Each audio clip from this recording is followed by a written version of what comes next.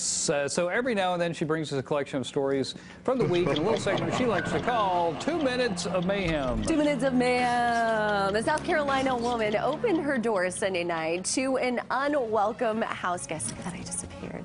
Shatrina Greenwood found the alligator, whom she named Alex Bobby, sitting on her front porch. At first, she thought her yellow lab was bumping up against the wall. When she opened the door, she started screaming bloody murder and called 911. They called the Department of Natural Resources, who called the snake chaser a local expert in wildlife removal.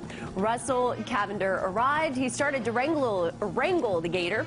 After an hour of coaxing, Cavender got the animal inside the truck. He believes that the gator was chased out of the water by an even bigger gator and arrived at Greenwood's doorstep seeking shelter. Cavender says Alex Bobby is now in a safe location.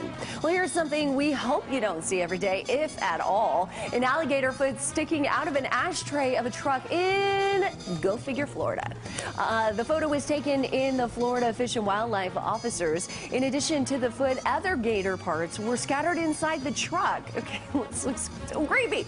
At first, the driver said the remains came from a gator he hunted a few years ago, but eventually the truth came out and the driver admitted to killing the gator without a permit just a few days ago. In case you didn't know, just as a point of reference, in Florida, alligator hunting is only allowed from August 15th to November 1st, and you must have a permit. Just giving you that little FYI. Well, anytime I can say two-bearded dragon, I will be two-headed bearded dragon. I will be a happy camper. The owner of the world's largest collection of two-headed animals just added another delicious beast. Todd Ray didn't think twice when he had a chance to add a two-headed bearded dragon, say that 10 times fast, to his multi-headed troupe. It was born about a year ago in China.